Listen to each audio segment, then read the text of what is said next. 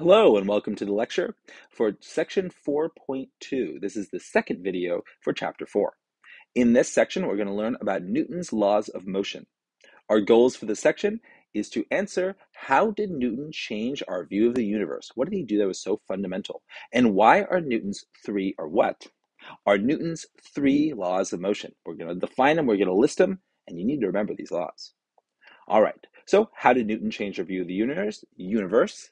Well, Newton, back in the mid 1600s, right? Kind of mid to late 1600s, you can see, so it would be the 17th century, realized the same physical laws that operate on Earth also operate in the heavens. That's why we're talking about him in an astronomy class, because those are the big revelations he came up with following discoveries like those of Copernicus, Galileo, and Kepler. All right, so Newton followed on these ideas and honestly was able to refine them and find the fundamental connections. Okay, so he built on the idea of one universe and one set of laws for everything. There was nothing divine, nothing unnatural, nothing supernatural about things above Earth. They were all part of the same set of rules. Okay, so he discovered laws of motion and gravity. Much more than just that, he did experiments with light, he defined calculus. Really, there's a huge body of scientific breakthroughs that can be attributed rightly to Newton. What are Newton's three laws of motion? Well, we talked about forces in the last video. We defined them. We said that forces can change momentum. Forces create accelerations. Well, Newton's laws of motion are great because they help us understand how forces operate, as well as how motion operates. So there's such a wonderful way of clearing up any potential confusion, because the three laws are a complete description of how objects move, as long as they're not moving at very, very small scale or close to the speed of light. But most things aren't. So they're great for dealing with, say, the motion of planets and the motion of objects here on Earth. So here they are, Newton's three laws of motion, starting with the first law.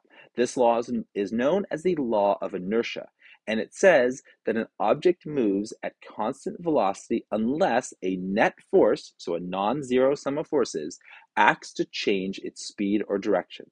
So the law of inertia. Inertia is a term given to anything that has mass. So inertia has units of kilograms, just like mass does. But unlike mass, it acknowledges that mass has a particular defined characteristic that it resists change. Any object that has mass will remain at rest if it's at rest and the net force on it is zero. Any object in motion will remain in that exact motion unless a non-zero net force acts on it.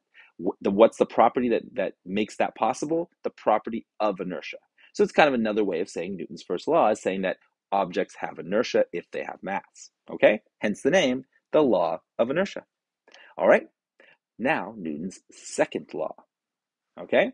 Now, there's two equivalent ways to express Newton's second law of motion. The more common way is to say that force equals mass times acceleration.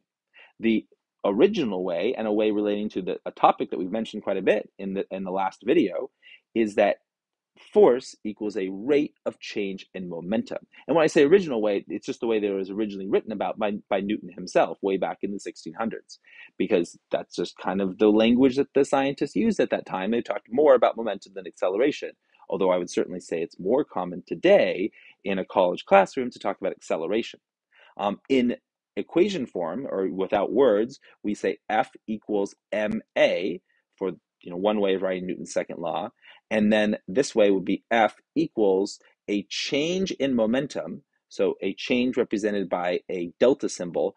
Momentum is represented by the letter P, don't ask me why, over a change in time, which can be more probably clearly represented as a difference between values. So it'd be the final momentum minus the initial momentum. That's the same as saying delta P, because again, remember this little symbol, the Greek letter delta, uppercase, it represents any change. Final minus initial, second minus first, just some change. Okay, so P final, F for final, minus P initial, I for initial. And it'll be the same thing for time. Some final time minus some final, minus some initial, time. Okay, so there we go, two ways of writing force, what force is. And every one of these forces are the net force, right? It's not some individual force, it's the net force. Because as we saw, if there was a net force of 0 like that on the elevator in the first video, there was no change in momentum, there was no acceleration.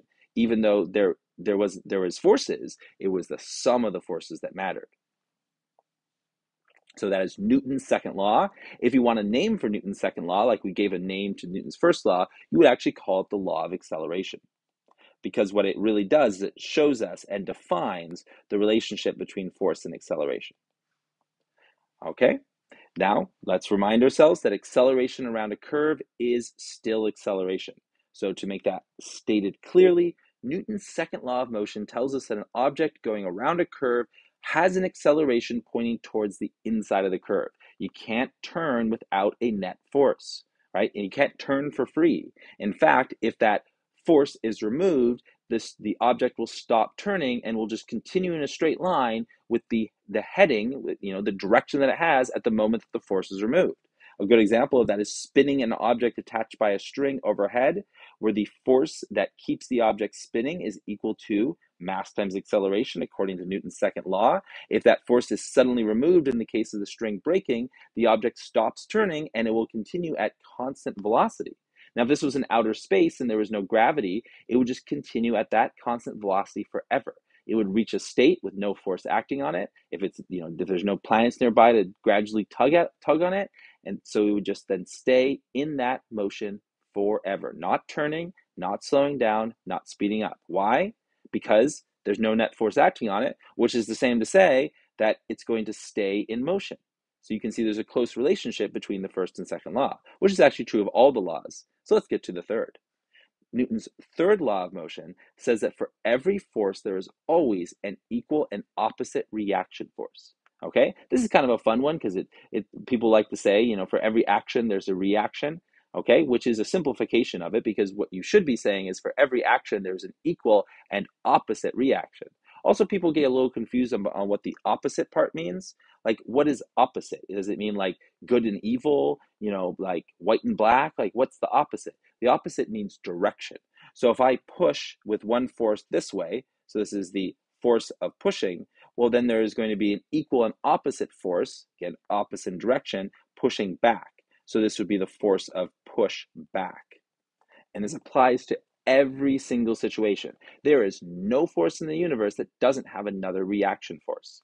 Okay? This law is known as the law of sometimes actions and reactions, but also the law of force pairs. Every force comes paired with another. If I push on the ground pushes back. We talked about this in the previous lecture with the scale. When you stand on the scale, you push on the scale pushes back. That's how scales are able to measure your gravitational tug, your weight, okay? Because of Newton's third law of motion. Well, not because of it, but Newton's third law of motion helps us understand how that works. Here's a thought question, the third from the chapter. How does the force the earth exerts on you compare with the force you exert on the earth? Think about Newton's third law. They're equal. The forces are equal. The force that you pull on the earth with is the same force that the earth pulls on you with. Isn't that remarkable that you pull on the earth? Well, you have to. That's just the way it works. So why doesn't the earth move? Well, of course, because it's so massive, right? So the earth can make you accelerate, but you don't make the earth accelerate, at least not to anything close to a measurable amount. So what have we learned in this section on Newton's three laws? Well, we've learned that Newton changed our view of the universe. He discovered these laws of motion, and he also discovered the law of gravitation, known as the universal law of gravitation, sometimes even known as Newton's law of gravitation, but we'll talk about that in a future section. He realized these same laws of physics were identical in the universe on Earth. They apply everywhere. We use these laws when we talk about galaxies, right? Just like we use them when we talk about, things rolling around at home, objects falling down, sliding. Physics labs with blocks sliding on ramps. Okay, it's so universal. So what are Newton's three laws? Let's recap. The first one was that objects move at constant velocity if no net force is acting on them, right? That constant velocity can be 0, by the way. The second one was that force equals mass times acceleration. And the third law was that for every force, there's an equal and opposite reaction force. All right, well, There are also some other laws in astronomy. It's not just Newton's three, which I suppose you know because you know about Kepler's three laws as well. They seem to come in threes, don't they? Well, we're going to talk about some conservation laws, but we'll do that in the next video. So please check out the video for section 4.3, and you can watch that one next. Bye for now.